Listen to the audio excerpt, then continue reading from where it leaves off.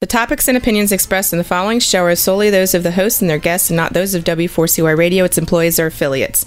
We make no recommendations or endorsements for radio show programs, services, or products mentioned on air or on our web. No liability, explicit or implied, shall be extended to W4CY Radio or its employees or affiliates. Any questions or comments should be directed to those show hosts. Thank you for choosing W4CY Radio.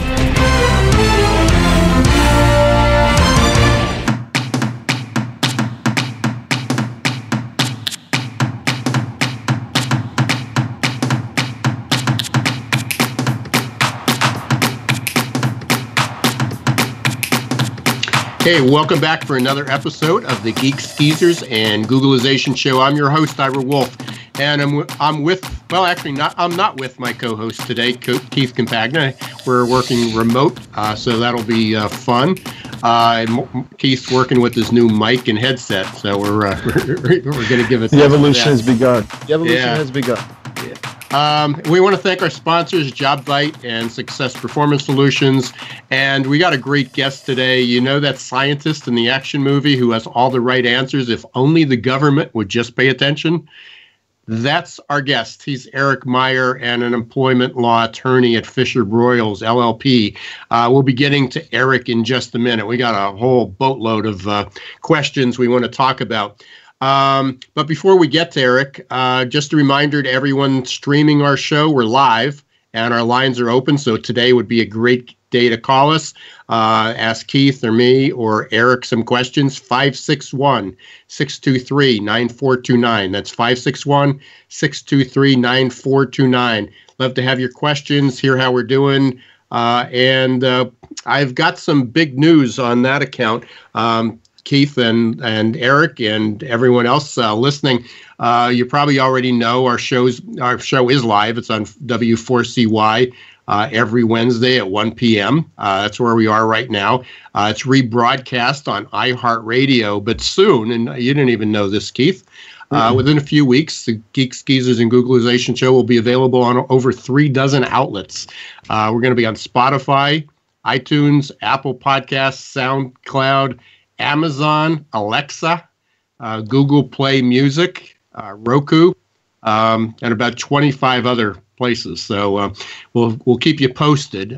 So there shouldn't be any more excuses why you can't listen to the Geeks, Geezers, and Googleization Show. So I've got a question for you, Keith. Can you believe this is our 11th show? I can. It's fascinating if thinking about how much has gone on in 11 weeks. Yeah, we've covered a lot of topics. I don't want to slight any guests because everyone's been gracious enough to spend some time with us, almost an hour. And it's funny, a lot of them say, "Hey, can we do 1 or 2 segments?" And they can't believe how fast it goes. And I'm sure Eric will find the same thing today. Yeah. But everyone has shared some great tips and insights. But are there any moments or messages that stood out from you over the last kind of 10 weeks? 11? So this is our 11, so 10 weeks. So yeah, no, great question. I was really impressed with talking with Eric over at the Entrepreneur magazine in terms of, not Eric, what was his name? Daniel? What was the guy over at Entrepreneur magazine talking about how over time older generations have always had a problem with younger generations? You got me thinking on the wrong direction right now.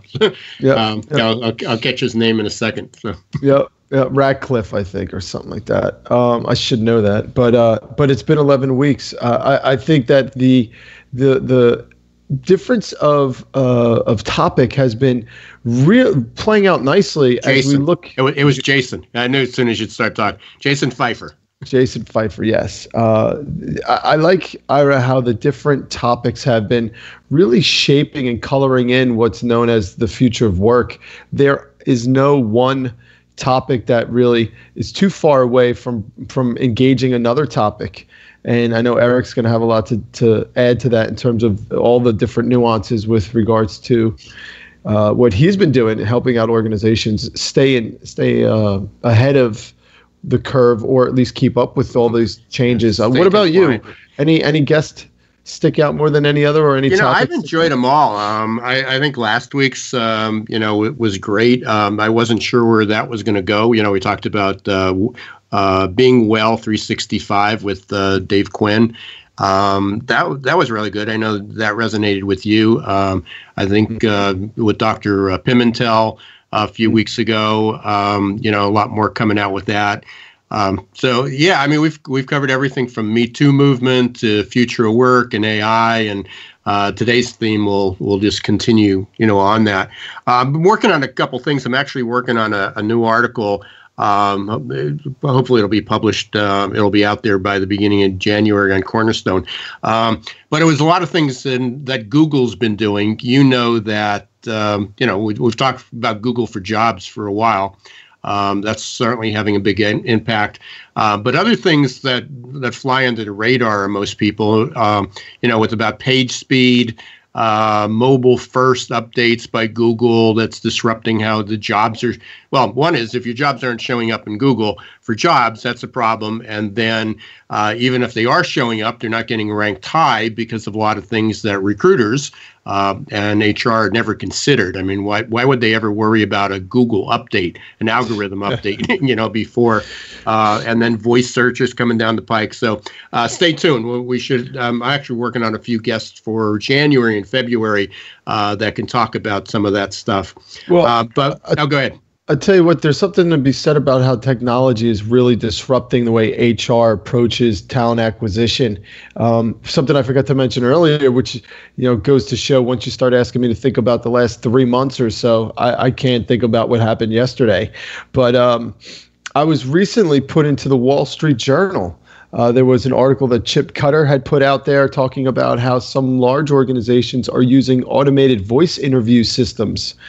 And he presented the question out to LinkedIn in terms of what everyone thought. And he thought my response, which had everything to do with the notion that recruiting is inherently about people, and that the more technology that you use the wrong way, the more difficult your talent acquisition team is going to actually be able to establish relationship with potential candidates. So something that's probably worth mentioning. Check it out on LinkedIn. But I got some Wall Street Journal press. That's very cool. Hey, you told me about that last week. I forgot to follow up. Yeah. Congratulations. That's great. Hey, and just one thing, and this will be the kind of the lead into Eric. And again, these are terms and phrases that most people aren't familiar with. But we talk about the web. We're talking, we live and die on that these days. But the web has gone through a few iterations. We had web, what they call 1.0. It was that's where, we posted documents. We had static web pages. There wasn't a lot of interaction. And then Web 2.0, which is what we have now, came out, and we had multimedia content. Social media came into being, participatory social media. It wasn't one way. It wasn't like a listserv or just emails. They were active. They were live. They were streaming. What's coming down, and they're talking about maybe toward the end of next year, 2019, but definitely by 2020. We're talking about having the convergence of 5G, the faster connectivity, artificial intelligence, VR and AR, virtual reality and augmented reality, and over 1 trillion sensors being out there. And we've talked about autonomous vehicles, and we haven't gotten into wearable clothing. That may be something Eric can comment when we get there. But this is going to dramatically impact HR. I mean, it's already changing how professional training's done. It's delocalizing businesses. It's we consider working virtual in today's space. Like you are. I mean, you're working virtual. You're working from home. Mm-hmm. I'm working from home. Eric told us he's working from home. That's one thing. But what happens when we have this spatial Web 3.0 or spatial web, and it completely transforms how something's how we participate, how we interact with everyone.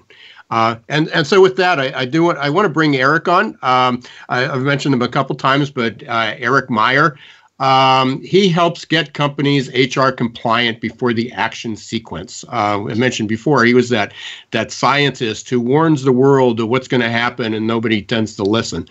He's a partner in the employment group at Fisher Broyles LLP.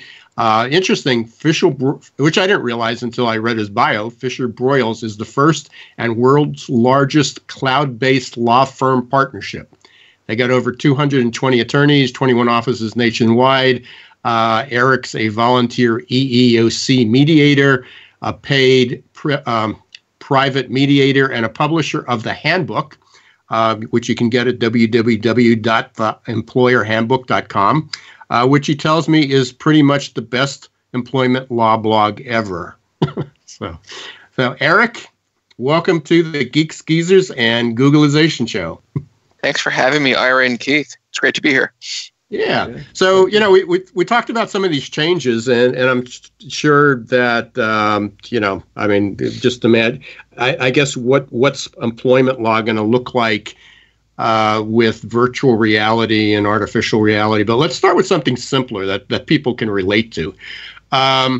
I've been using social media for a long time. Keith, I'm not sure when you got into it. I think I probably am a little bit more active than you are, but and I've got 20 years on you too. But I looked this up when I was preparing for this. The first network I joined was LinkedIn, March 6, 2006. So I've been on it for almost 13 years. I'm a big advocate. I try to be realistic in how it's used. It still surprises me, probably shocks me how many professionals still don't participate. I got to look up their profile on LinkedIn, and they don't have one.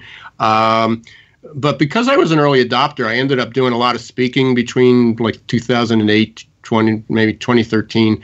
Lawyers pretty much warned everybody to avoid social media and or at least be very careful. But now we're approaching 2019. Facebook is over 2.27 billion users. LinkedIn's got up 500 million users. Snapchat has 186 million users every day. Social media is mainstream. What have you seen, Eric, that's changed over the last few years? And the bigger question is, how should employers be using social media? Well, a couple things I've seen change. First of all, what hasn't changed is lawyers are bad business people. It's something in their DNA.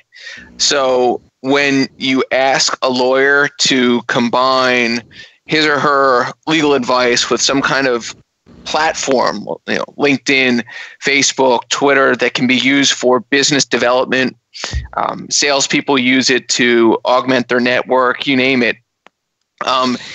Those two forces don't necessarily mesh well. So the lawyer's initial instinct is, and I was going to say not to stereotype it, but to stereotype it. Usually it's the lawyers with the white hair say, don't do that. There's problems, liability, things like that. Stay away.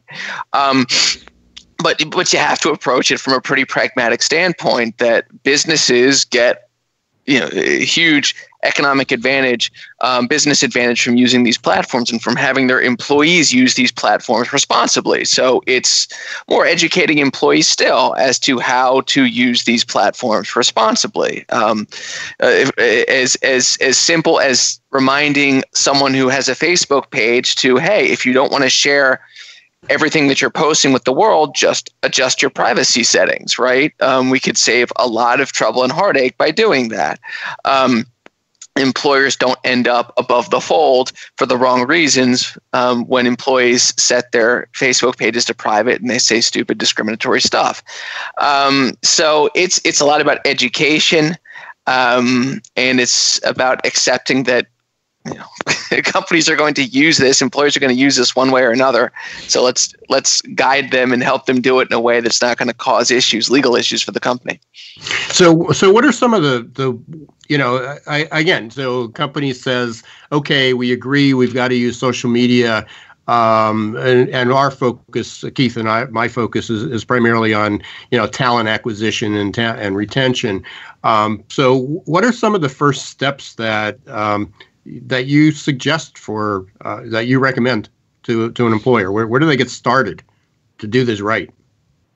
Sure. So the biggest issue that could arise is discrimination, whether overt or implicit. And that could be as simple as you go onto someone's LinkedIn page and you see their LinkedIn photo, and maybe they're wearing a hijab, or they're wearing a Star of David, or they are African American, or they just don't fit the stereotype that we're looking for, either, again, explicitly or implicitly. So if we're going to use social media as part of the recruiting process, the decision maker, the ultimate decision maker on who's going to get the job should have as much what I'll call, as a lawyer, protected class information stripped away, so that what ultimately is placed on his or her desk is a set of credentials that either match up with what they're looking for, exceed in a good way what you're looking for, or don't get to that high water level. So you're making a decision purely based on the business needs of the company, and you're not taking into account any sort of that, again, protected class information, where if you were to deny someone a job because of the color of their skin, or who they pray to, or how old they are, that's what gets you into trouble. So, we went through the whole period where in an application you didn't, you certainly, submitting a photograph is gone, that's probably 20 or 30 years ago that stopped. But now we've got candidates submitting videos, or doing video interviews. How does that, how does an employer protect themselves when candidates, especially the top talent, is submitting video resumes, video interviews to get attention? Sure. Well, yeah, obviously there's not going to be any perfect way to avoid seeing or hearing someone. And I'm not suggesting that from a talent acquisition standpoint that it would make any sort of sense to not talk to someone face to face or via video, Skype, whatever way you want to go about hiring that works best for your business. God bless you, go for it. But a way to avoid legal issues with hiring then is to have a standardized set of hiring criteria that your hiring managers, whoever's in talent acquisition is going to apply evenly across the board. So that way you're not going to have these ad hoc employment decisions that, if a company's pressed as to why you hired John but not Jill, you can just go back to this set of hiring criteria, and you can say John checked every box, but Jill didn't. And we apply this set of hiring criteria to everyone we're looking for in this particular position. Yeah. Hey, thanks. And you're listening, just a reminder to everybody, you're listening to the Geeks, Geezers, and Googlization show. We have our guest today, Eric Meyer from Fisher Broyles, LLP, talking about employment law. We started with social media. We're going to be talking a little bit about the impact with artificial intelligence, and also some other employment law changes that are coming down the pike. You can call us at 561-623-9429. We'd love to have your questions. We're going to be taking a very short break here. We'll be back in about 2 minutes. You'll hear from our sponsors, JobVite and Success Performance Solutions. But stay right where you are. We'll be right back in 2 minutes.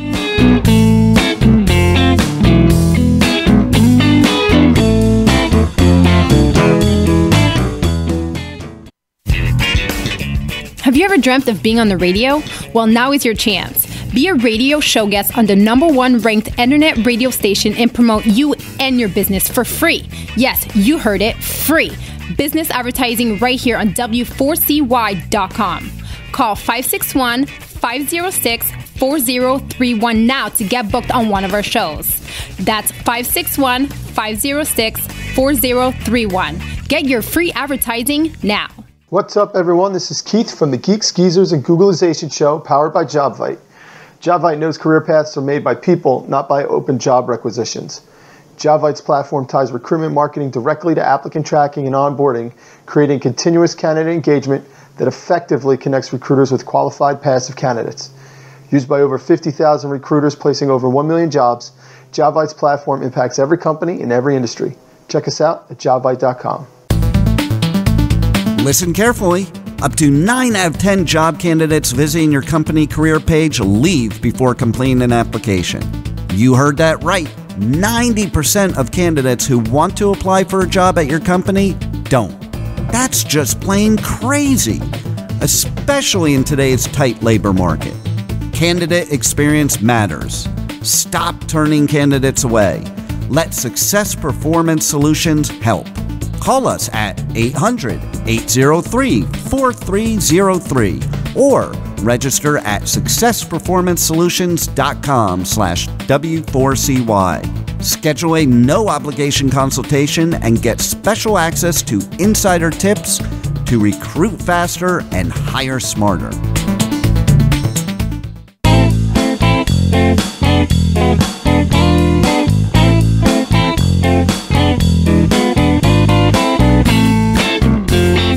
Welcome back to the Geeks, Geezers, and Googlization Show. I still can't get that out. I'm your host, Ira Wolf, with my co-host, Keith Compagna, and our special guest today is Eric Meyer from Fisher Broyles, LLP. When we left off, we were talking about social media and the law and HR. Eric, not all states, but a lot of states are, under at-will employment. And I've heard you speak about this at a couple conferences. I forgot to mention that during your intro, by the way, I've probably heard you a dozen times over the last few years, and it's tough to make employment law presentations entertaining, but somehow you do it. Social media and what's its impact on at-will employment? Well, I do a fair number of trainings, as you mentioned, Ira, and this year it's been slanted towards MeToo and employers getting on the ball. But what I try and mix in when I do, I'll call them respect in the workplace trainings, is I do mix in a little bit about social media. And with emphasis on the 24/7 world of social media. That is to say, when I punch out for the day and I go home and I go onto Facebook and I post something, I'm still responsible for what I say and do online. So while I have these rights, this First Amendment right to free speech, I don't have a First Amendment right to a job. And that brings it back to at-will employment.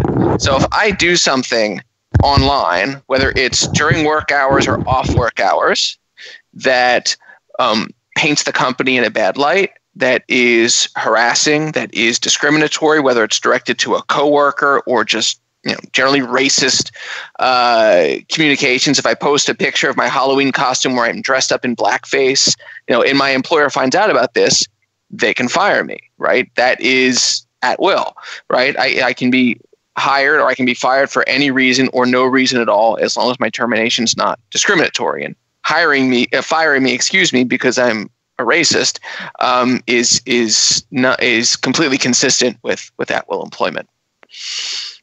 So you've mentioned, within that, you've mentioned Me Too, and we had some guests a few weeks ago and talking about the impact of Me Too movement on HR, and they were talking more from, they had it from a kind of an HR consultant perspective. With all the changes with artificial intelligence and and social media, how should companies be responding to harassment complaints? You mentioned you'd been doing a lot of training this year on Me Too, and for good reasons. I guess what are the first steps companies need to do, and what are some of the suggestions, both from the employer side and the employee side? Well, from the employer side, it's really important to take these complaints of harassment seriously.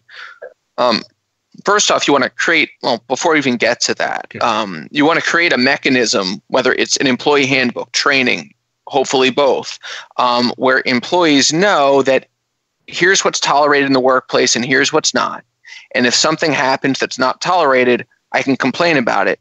And here are these various avenues that I can go down to complain, not just to my direct supervisor, because my supervisor may be the harasser, but to another supervisor, to HR, to the CEO, to an ombudsman, to a chat bot, to an anonymous tip line, whatever it is, that there are these avenues. But then once that complaint comes in, the company needs to take that very seriously. Managers especially need to be trained to take that seriously. They don't have to resolve the issue on the spot, but they just have to make sure that someone who's in a position to look into it, to take steps that are reasonably designed to end the complaint of harassment, make sure those steps happen. So I've got two questions. I mean, one is certainly being a lot more sensitive to employees, to workers, giving them more avenues. And I have a follow-up question to that with that regard.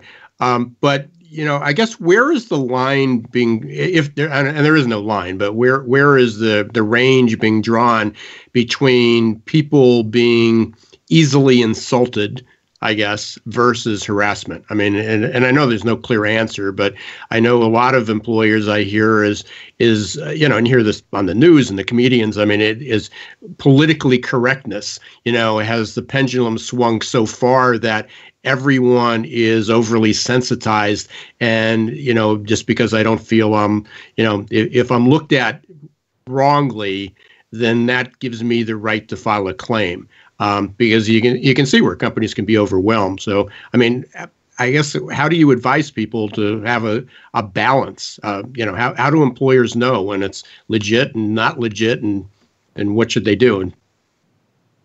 Well, I think they have to look into each claim. It's something that is, as I'll call it, relatively straightforward and simple as this person looked at me the wrong way, or this person called me honey or dear instead of my first name. Those can be addressed without a full-blown investigation and a simple counseling if that's what happened. If someone has a particularly thin skin, then there are ways to counsel that person, not to chill them from complaining going forward, but to remind them that that type of behavior, although maybe not the most pleasant in the world, doesn't necessarily constitute discrimination under our policies and procedures. But my concern is the folks who, in our political climate right now, and this is not to fault anyone in particular, it's pretty vicious on both sides, who come to work thinking that we don't have to be politically correct anymore. Because when that happens, there's a slippery slope to discrimination. And let me give you just a very recent example. On Halloween, you had a number of elementary school teachers in Idaho dress up as the Wall. And it just said, "Make America Great Again." And they were the Wall. And then they changed costumes and they put on this very stereotypical Mexican garb with mustaches and sombreros and all sorts of stereotypically Mexican attire, and they're coming to school dressed like this, right? And I think their position is, well, we don't have to be politically correct. Whatever was in their head was not intelligence, right? It was right. Poor. Not very well thought out, and the ramifications, even if they think to themselves, well, why do we have to be politically correct anymore? And can't people just take a joke? Well, some of their students are going to be Hispanic, right? So think about their parents, right? Do they want to be taught by teachers who have this in them to come to school dressed this way? Probably not. So there are real issues that come from people who think that you don't have to be so politically correct anymore. It actually, and the mind with that, and again, it's just trying to put this into perspective. And I've got a couple decades of living through things that that now seem unbelievable, especially the 60s, in the 60s and even the late 50s. But over the weekend, I saw two interesting movies. I saw Schindler's List again. It's 25 years since it was out. My wife had never seen it, so we went to see it, and that's certainly something that a lot of 25 years ago, there's a lot of people that weren't even alive when the movie came out, yet alone that. But then we saw the green room, which, took us back into the 50s or the 60s and early 70s. And, certainly the racial divide and being in the South and some of the discrimination and to consider that was, at least in my lifetime, that still existed. But then today we're talking about, many of the things that were normal back then, the incident with the wall, as you said, with Halloween would have been nothing. It wouldn't even have been, in fact, the people who criticized it probably would have been the people that were condemned, back in the 60s and 70s. It's still shocking that it still happens in so many parts of the countries. But you're absolutely right about there's certainly a brash attitude, a pretty bold attitude that now almost anything goes. And that people are just overly sensitive by that. So a lot of work to be done. It's obviously a very, very fine line. Hey, we're going to take another quick break here, but when we come back, we're going to be talking we'll finish up on how AI, artificial intelligence, MeToo movement, social media is impacting employers, not necessarily for recruitment, but also for retention. But we're also going to, I know this is only a big area for you, Eric. We're going to look at what's ahead in 2019, do a quick recap on employment law changes of 2018 and look at 2019. You've been listening to the Geek Skeezers and Googlization show. We're going to hear very shortly from our sponsors, JobVite and Success Performance Solutions. We have our guest today, Eric Meyer from Fisher Broyles LLP. As I said, we're talking about social media, AI, MeToo movement, employment law, how that's affecting hiring and the workplace. So stay right where you are. We'll be back in just about 2 minutes.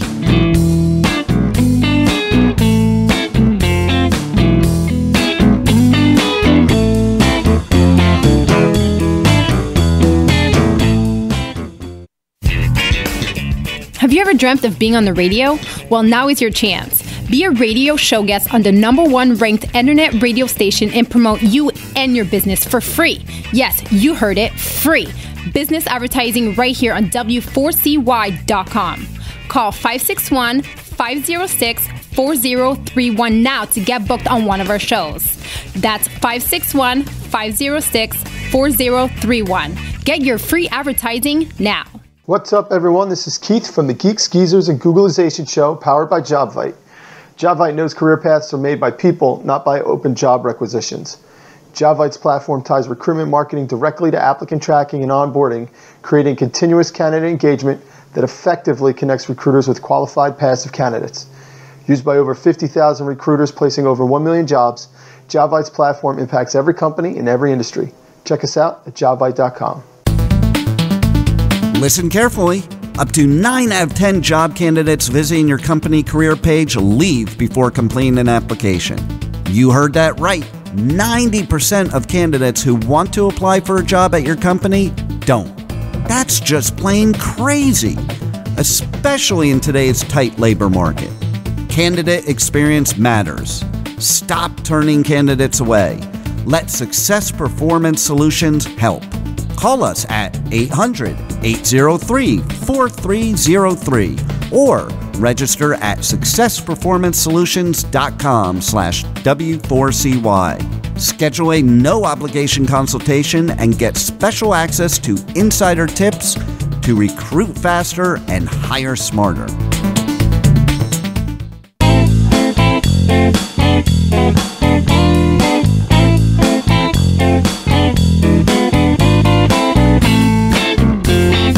Welcome back, everybody, to the Geek Skeezers and Googlization show. Ira Wolf here with Keith Campagna and Eric Meyer talking about the state of employment law in certain capacities. And Eric, one of the things I wanted to circle back here with you was the idea that employers, you mentioned, and I jotted down, employers getting on the ball as it relates to some of these very dynamic and very rapidly changing elements we've been discussing today.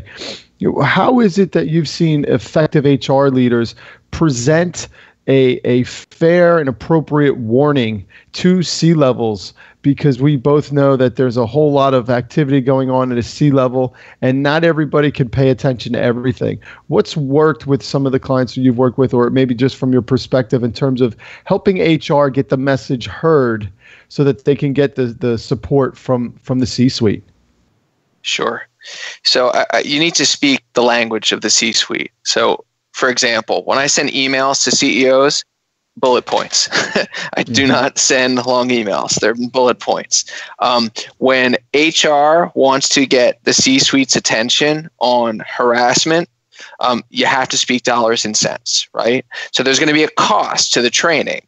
But with that training, how much money are you going to save on the back end with lawsuits, potential lawsuits, rise in insurance rates if you have insurance coverage for the number of claims that get put in? What is the cost of ending up, I use this ending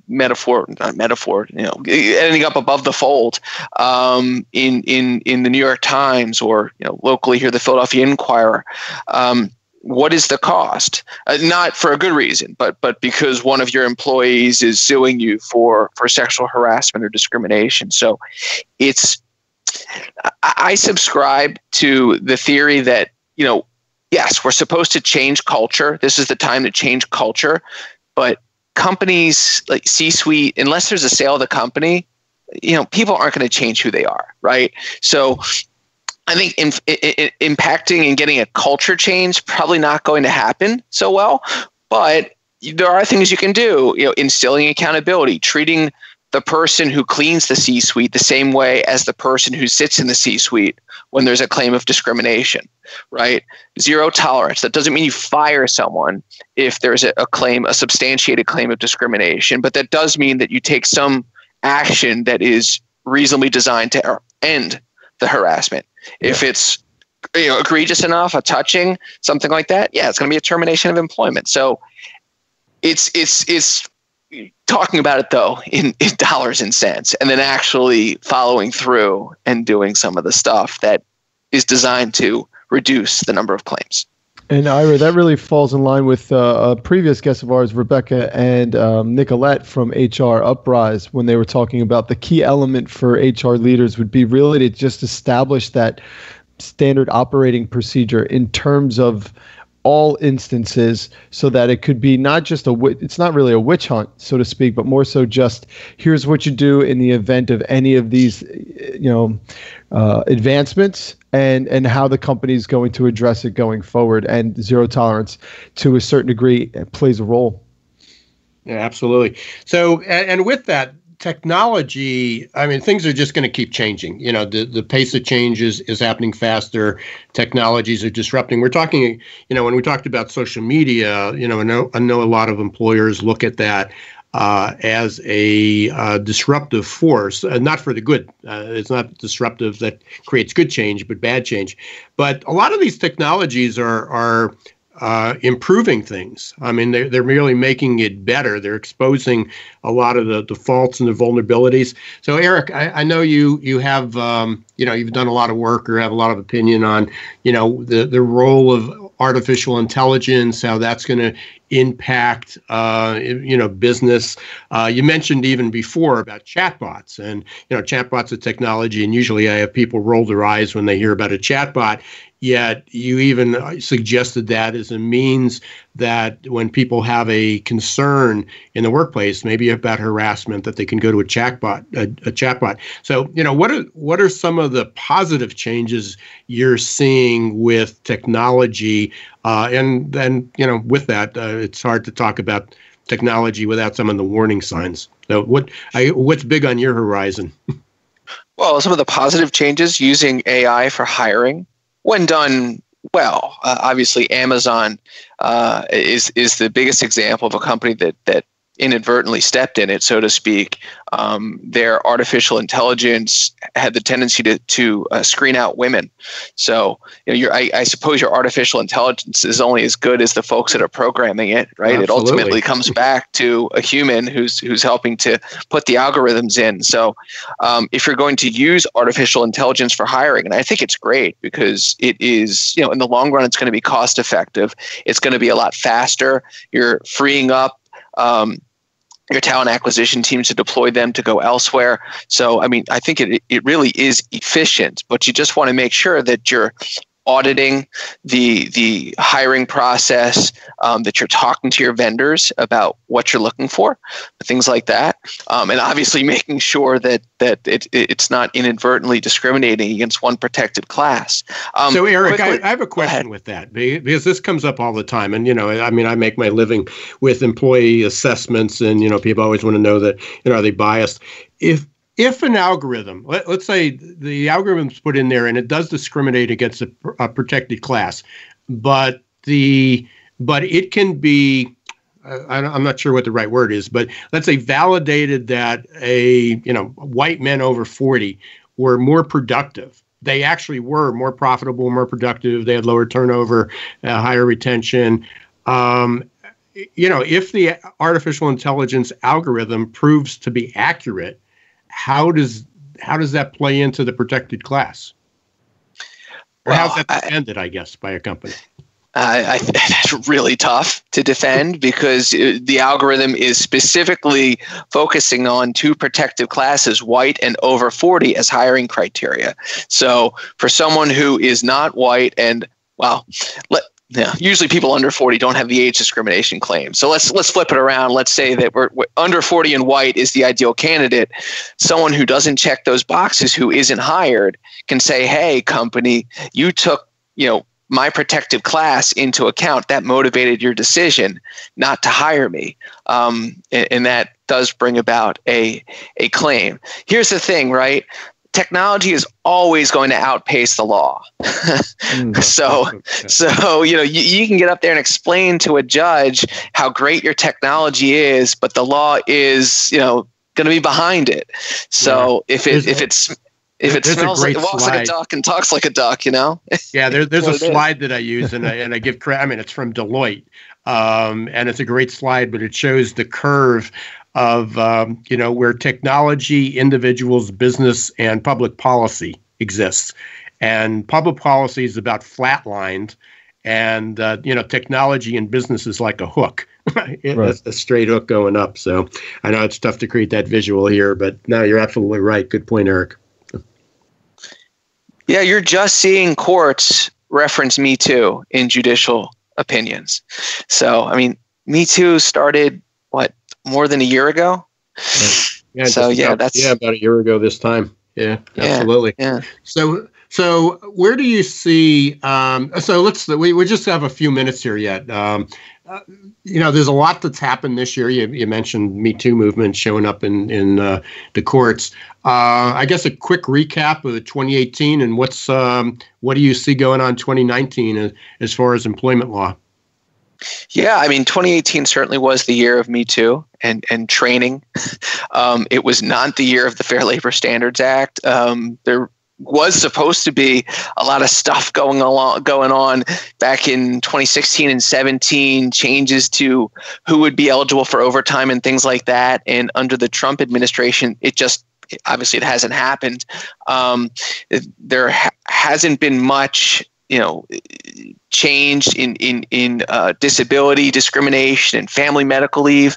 What we're going to see soon, I think the next big thing we're going to see is the Supreme Court taking up a sexual orientation discrimination case, or maybe a transgender discrimination case. So we'll get guidance from the Supreme Court as to whether discrimination based on sexual orientation, I'll just say LGBT rights generally, violates federal anti-discrimination law. The courts are starting to split on that, and we need the federal court to decide. Of course, on state and local level, it's a different story, but I think that's the next big thing that's coming up. And then looking a little further, maybe into 2019, I think we will start to see some changes with the Fair Labor Standards Act. The Department of Labor has suggested that they're going to adjust what's called the salary level. The test that if you're paid a salary, if you're above a certain amount, you may not be eligible for overtime, but if you're under a certain amount, you would be eligible to receive that premium overtime pay. So the Department of Labor is talking about raising that level. It's not going to be, right now we're at 23,000 and change. It's not going up to 70,000, right? But it may go into the mid 30s. And that that can play a role in the workplace. Yeah, for sure. Yep. Yeah. Sure can. Good. Well, thank you very much, Eric. Yeah. Hey, we're just about rounding out the show here. Eric, I want to first of all, I want to thank you. I mean, you're always a pleasure to listen to, and again, I always look forward to the times that we get those engagements. What's the best way for people to get in touch with you if they have any questions, or they want to reach out, or they want you to do some training? Sure. People can visit my blog, theemployerhandbook.com. All my social media links are connected there, and you can sign up for daily blog post updates. I post every weekday, so you'll get it that way. And if you go to my law firm's website, Fisher Broyles, that's FisherBroyles.com, and you search around, you can find all my contact information there. But connect with me on LinkedIn, Twitter. I'm very active in social media, and I look forward to getting to know some of your listeners. Yeah, absolutely. Really appreciate you taking the time. I always enjoy talking to you. You have a good holidays and Happy New Year, and hopefully we can have you back next year and talk about the 2020 updates and what's going on. So I really appreciate it, Eric. Thanks. Thank you both, gentlemen. Yeah, take care. Happy holidays. So, Keith, we got a couple things to kind of wrap up here. I don't know if you saw this. I just put it out over the weekend. I finally finished my new ebook on Google My Business. That's one of those lost opportunities that companies have. It's most people. I put up a poll, and so far it's been 0% knew what Google Posts were. Do you know what Google Posts are? Yeah, maybe for me you do. Just a little bit, but I know that it's changing. Yeah, I mean, Google Post is part of the Google My Business. That's that little algorithm that's that image that shows up on your business on the right-hand side if you search for your business. Talks about where your hours are, where your location, a map, how to get there. You put some photos up, but you can actually post your jobs there, and it's free. And most companies don't know about it. So I created a free ebook. You can go up to my website or just contact me on LinkedIn. Be happy to send you the link. I'll have to make sure you send it out to your group there, Keith. Sure. As well. Yeah, it's Google My Business.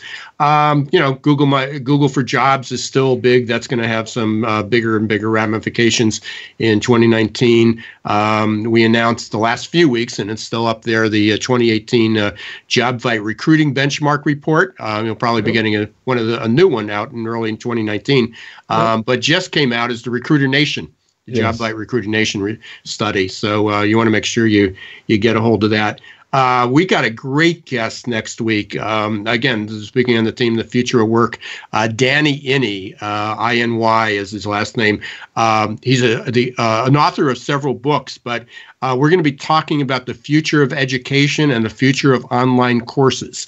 How companies are going to be working with that. So that'll be a great topic, and that'll be actually our last show of the year, because then we got Christmas and New Year's. So that'll be it'll be exciting. Any closing words, thoughts? No, just wanted to let you know that there was that life work integration webinar I had scheduled at the beginning of December has been moved and rescheduled to the end of January. More to come on that in 2019. But I think it's just fantastic. The variety, when we first started talking about this podcast, we talked about how many different directions we could go. And I just love how it's turning out here with the different types of guests that we have. And the topics really are pretty current. And I like to think, based off the feedback that I've been getting, certainly, that the audience is starting to get a lot of familiarity with what it is that we're bringing here, and the content is something that they could use going forward with their everyday jobs. So, and that will be on over 36 different outlets. That's fantastic. By 2019. News. Fantastic. So we'll really get the word out. So again, hey, Keith, always great to have you as my co-host here, as my side chair. Bring some great insights and opportunity. You've been listening to the Geeks, Geezers, and Googlization show, where we bring you topics and thought leaders discussing the future of work, where the tired, the wired, and technology converge. Until next Wednesday, and every Wednesday after that at 1 p.m. Eastern Time on W4CY.com, iHeartRadio, and a whole load of other podcasts soon in 2019. This is your host, Ira Wolf, co-host Keith Campagna. Don't let the shift hit your plans.